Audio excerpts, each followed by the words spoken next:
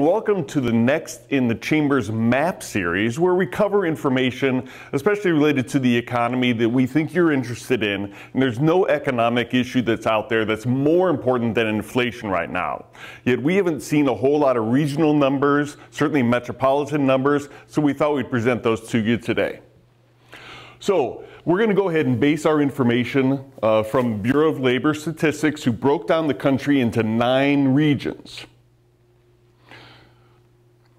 When you color code the map, it provides a good snapshot, because we know that nationwide 8.4% is the number that most people are talking about right now, but we do see a significant variation from region to region, and this map shows that.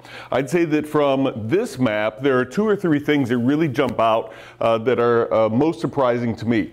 The first is that you've got these 2 regions here, that one is higher than I would have thought, one is less. This is really grain states. North Dakota has a lot of energy investment right now. Is that carrying that higher? But this region was higher.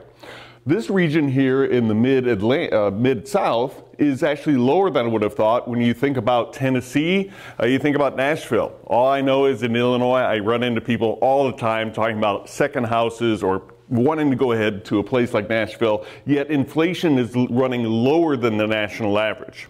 One of the other things that's really important that I think is going to be interesting to look at moving forward is the whole impact of remote work on where people live, and as they bring their economic activity with them, its impact on inflation.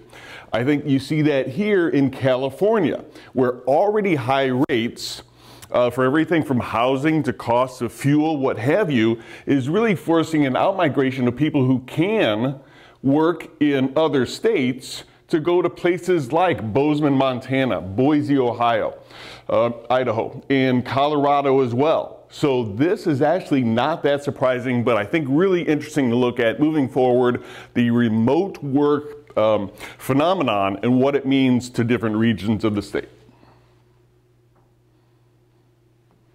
So let's move on then to metropolitan areas. Now this is what's important in Illinois. Chicago is actually below the national average at about 7.2. Atlanta all the way up here at 10%. Let's take a quick look at a map there. So 7.2% in Chicago, below the national average. We're still a high cost region here, but St. Louis is actually a little higher at 8.4%. Not surprisingly, places like Texas and Florida are higher in their inflation rates as more and more people move to those areas, especially from a place like New York, who's surprisingly low at 6.3, moving down to Florida, raising the cost of rental property, housing, and all sorts of things. So this is a quick look at inflation. We'll continue to monitor as it remains a dominant economic issue for us. Thank you.